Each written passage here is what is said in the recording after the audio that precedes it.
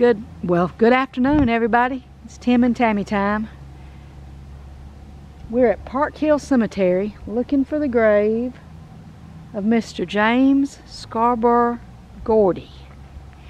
And I got another story to tell. I'll be back in just a minute when we find it. Alright, so today we're going to do this story just a little bit different. If you've ever heard of it's a documentary, it's been made into a movie. A Haunting in Georgia is a documentary on the Discovery Channel, I think. And then the movie was A Haunting in Connecticut Part II, A Haunting in Georgia. And I don't know the connection because I've never watched the movies. But we're not going to talk about the people who were alive, who were involved in A Haunting in Georgia. In 1989, a little girl was born, and her and her parents, 4 years later, her and her parents moved into a house in Ellerslie, Georgia. They got their first house. The little girl, her name's Heidi, she was 4 years old, and a man came to her house one day and he started talking to her and asked her if she wanted to go and swing, and he said he wanted to be friends, and he was nice and she liked him. She went in, she told her mama about him, and her mama didn't really think much about it. They worried a little bit about somebody, a grown man talking to the child, but anyway, they just watched her closer and they started realizing that she was walking around looking like she was holding hands with somebody and talking to somebody, but there was nobody there but her. So they decided she had an imaginary friend. And this imaginary friend, she said, was called Mr. Gordy.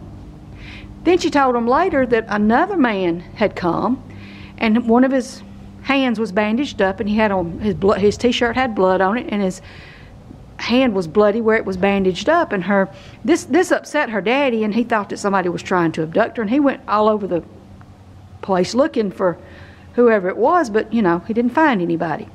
And she called this man Con. And later on, they decided that Mr. Gordy and Con were both just imaginary friends, that she was just having conversations with imaginary people. But then the mama started to wonder if this person was named Con Gordy, so she started asking neighbors and other people if they knew a Con Gordy in the area. Well, nobody did. But her sister bought the place next to her, and she came over and she was showing her the paperwork on the house of a previous owner, I guess, I don't know. But anyway, listed on there as the executor or a previous owner was James Scarborough Gordy. And this made the mama think, well, this is strange. So then they went to the neighbor on the other side to find out if she remembered Mr. Gordy, and she said that she did remember Mr. Gordy. And then she brought out a box of pictures of her family, thinking maybe they'd find a picture of Mr. Gordy. She said she didn't believe they had any, but looked through it. And Heidi was looking through it, and when they got to the bottom of the box, she had not recognized anybody. But when they got to the bottom of the box, there was a small picture there. And she said, that right there, that's Con. And the lady who owned this property, the woman who remembered Mr. Gordy, she said, well, honey, that is my Uncle Lon. And my Uncle Lon, he died in 1956. His hand was cut off in a cotton gin accident right there in Ellerslie, Georgia, before he was 20 years old. So this really made the little girl's mama get distraught, and she called in the help of a parapsychologist. His name was Dr. Roll, R-O-L-L, Dr. Roll, Dr. William Roll. Sometimes he was called Bill, Dr. William Roll. And Dr. William Roll had he'd gotten some pictures of Mr. James Gordy, who lived in Columbus, not far from where I live. And he was a real estate agent, and he didn't teach Sunday school, but he was the superintendent or whatever, the person over the Sunday school teachers in the groups in the church in Ellerslie, the Methodist church there. So this continued to go on, but they didn't really worry a whole lot about it because she wasn't having any, there was no ill effects or no ill will. These were two kind spirits that were friends of hers. When her mama got pregnant with her baby sister, that's when it all changed, and it became a dark haunting, and they had all manner of problems. But what I'm showing right here is the grave And I don't know how good this is going to come in. But this is the grave of one of the ghosts. Mr. James S. Gordy. He was born in June of 1888. He passed away on September 25th, 1974. When the parapsychologist showed pictures of this man to the little girl, and she'd never seen pictures before, she'd only talked about him, hadn't seen any pictures, she picked him out every time. It was a whole bunch of pictures, kind of like a lineup, and she picked him out. So my question is, because I've never seen anything done from this direction, this point, this is the grave of one of the ghosts who visited this child. So we're doing this from the point of the view from one of the ghosts, but this was, like I said, a good spirit that she was not afraid of. The story goes on, and she continued to see spirits, but she saw bad spirits and dark spirits. And one man or woman, I don't know, posted on a thread, and I really liked this post because the Bible talks about evil spirits and good spirits. It talks about spirits. God is a spirit. This is, we have angels around us all the time. And this particular person said that Mr. Gordy and Mr. Kahn, who was actually Lon, were good spirits. They were spirits of light because they showed their face and they talked to the little girl, and they were not scary, and they didn't frighten her, and they played with her, and they were kind to her. So after the baby was born and the dark spirits came, they didn't show their face, and they were not kind, and they began to experience other things, such as being scratched. And the daddy, who kind of gave me the impression from what I've watched that he really didn't really believe it to start with, but he made the statement, he said, well, I don't care if she sees things, that's okay. She can see ghosts and she can talk to them and play with them. I just don't want to see them.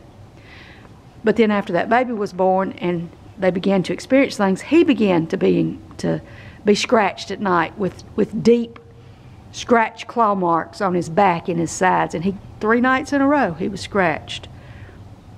Now, exactly what happened, Mr. Gordy died of a good old age. He was, 88 to 74. He lived a long life. And his wife right beside him, Frances, she lived for 90 years. But this is the ghost. This was the first ghost from a haunting in Georgia. And this is the grave of the first ghost. Is he still a ghost? I don't know. I've never believed in ghosts. I'm just straight up, I've never believed in ghosts. However, when I listen to this story, I find it hard to not think something actually happened.